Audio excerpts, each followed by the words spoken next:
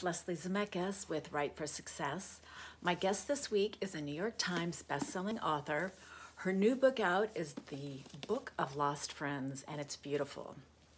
The first book I read of hers is When We Were Yours, and the novel takes place in 1939 in Memphis, Tennessee, and it's based on true characters and a real place called the Tennessee Children's Home Society Orphanage, where supposedly a lot of Hollywood luminaries such as Joan Crawford adopted their children from the orphanage. Now, the woman who ran the society kidnapped and then sold hundreds of children who already had parents to couples looking to adopt. It's a heartbreaking book. It's so moving.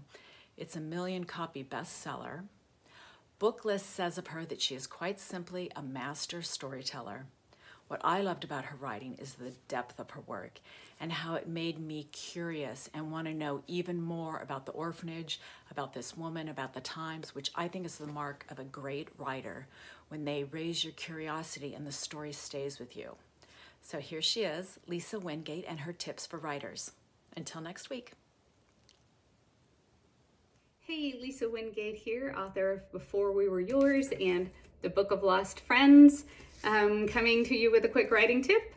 One of the things people ask me a lot about is voice, how to get a story to feel like it's authentically being told by the point of view character in the story, and there's not a level of author narration going on that's covering that over.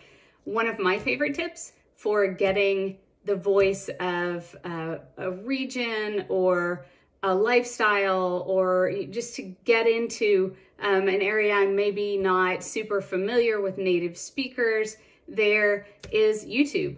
I will spend a lot of time on YouTube listening to local news interviews, recordings of school board meetings or city council meetings, oral storytellers from the area.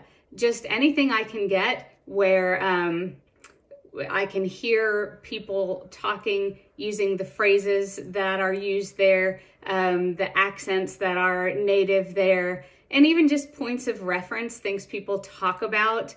And I'll gather all those things up. A lot of times I'll keep a notebook of phrases, words, points of reference people talk about.